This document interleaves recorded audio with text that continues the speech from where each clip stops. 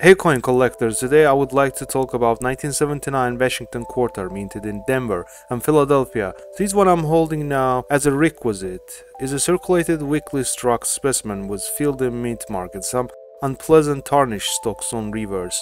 US Mint produced nearly 500 million quarters in Denver. They were struck on a copper nickel planchettes.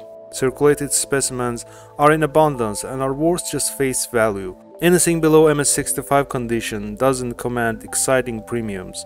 In mint state 66 they are worth $34, in MS67 condition $360. MS68 quarter is extremely rare with just single specimen reported by PCGS, with none being finer.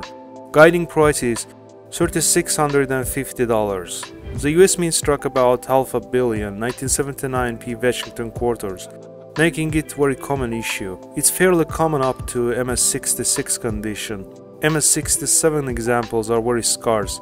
Anything grading higher than MS67 is considered rare and worth around $225, while in MS68 condition they are extremely rare and worth over $1,000.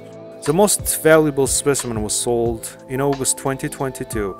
This exquisite specimen with almost pristine and immaculate surfaces ended up selling for $1,440 at heritage auctions. Sometimes error quarters like those struck on wrong planchettes, struck through something, broad struck or heavily off-center struck specimens make hundreds of dollars at auctions. For instance, this 1979 D quarter in mint state 65 struck through staple was bargained for $660 at heritage auctions.